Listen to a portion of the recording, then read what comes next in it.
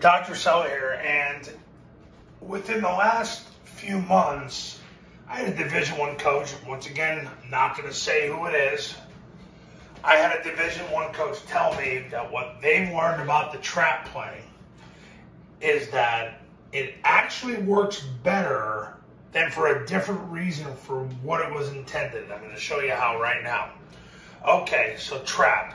The whole reason Paul Johnson would run trap is if number one was taking the quarterback. He was coming up the field and they would trap into the void. So basically, if he's not taking the dive, they basically were just going to shove him out and then put the B back where he wasn't. So tackle would block, he'd veer into the backer, guards down, center's back. You got the backside tackle scooping, you got the guard trapping, the receivers block the safeties, the 8 twirls, and there's a place that safety blocks the run support.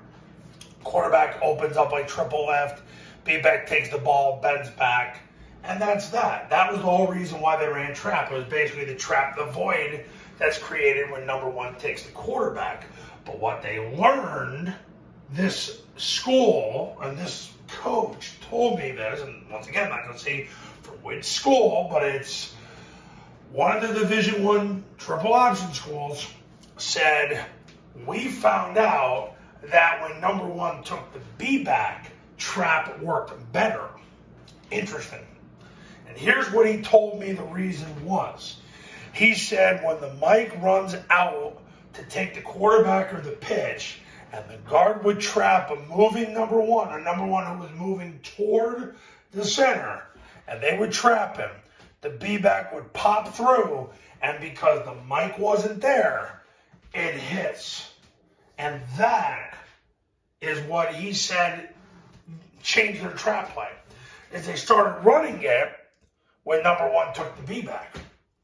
So the guard traps this moving number one. Now, you're afraid he's going to wrong arm it and spill it, he says, but that's not necessarily the case because he's just trying to take the dive.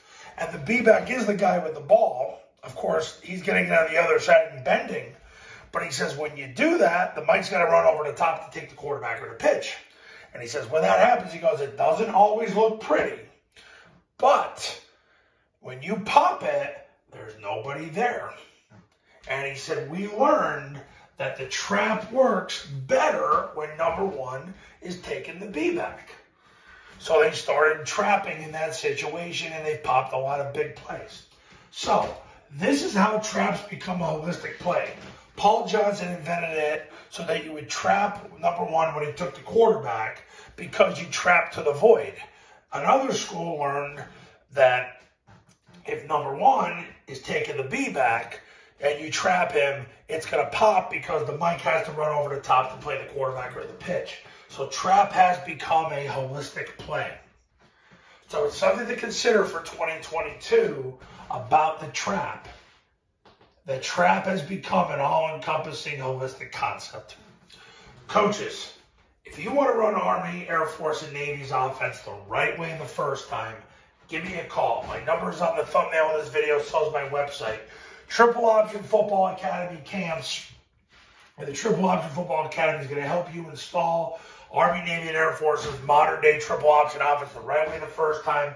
I'm filling up right around the Memorial Day area. I've got a couple spots left in late June. I'm starting to fill up a little bit in July. So give me a call, and I'll see you in the next video.